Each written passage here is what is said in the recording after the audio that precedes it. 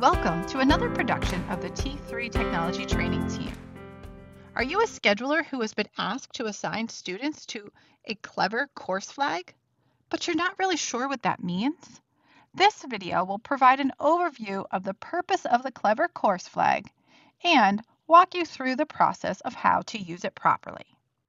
When students need access to most of the digital resources in PGCPS, CLVR is our go-to solution. Usually, access to a resource is based on the schedule in SchoolMax. All students and teachers assigned to a course can access the resources.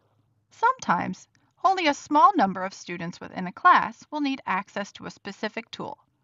This is often the case for intervention and acceleration programs such as iReady, Lexia, or First in Math. In this case, the identified students and educators are assigned to the CLVR course flag in SchoolMax. As with all schedules, the students are assigned to a course and a section. The course ID is based on the student's grade level. For example, kindergarten students would be scheduled for CLVR KG, while a fourth grader would be scheduled for CLVR ES. Please refer to the CLVR course flag guide for more details.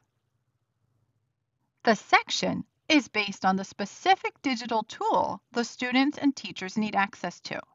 For example, students who need iReady through special education would be assigned to a section between 10 and 29.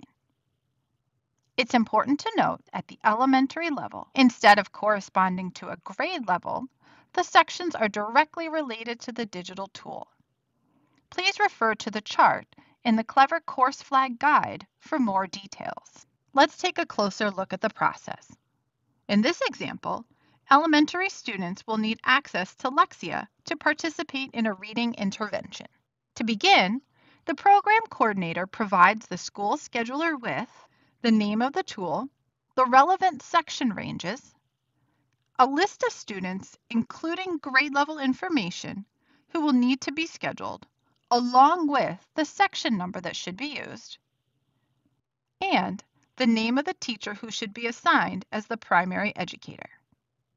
Once the scheduler has all of this information, the students can be scheduled in SchoolMax. In our example, elementary students need Lexia for a reading intervention. So kindergarten students will be assigned to the course ID CLVR KG using sections 250 through 259 as indicated by the program coordinator. The remaining students will be assigned to CLVR ES and to a section in accordance with the CLVR guide. After students are assigned to sections, don't forget to assign the primary educator. Once the schedules are complete in SchoolMax, the scheduler can alert the program coordinator or department chair the schedules are done.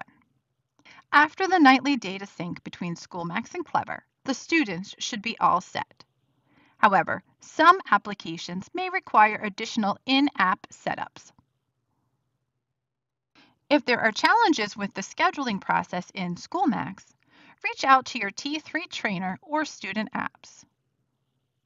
If students or teachers cannot access the application via CLVR, confirm they are assigned to the proper course and section in SchoolMax and that a primary educator has been assigned. If they are assigned properly in SchoolMax but still cannot access the digital tools, refer to the help on the CLVR page of the T3 website for additional troubleshooting steps.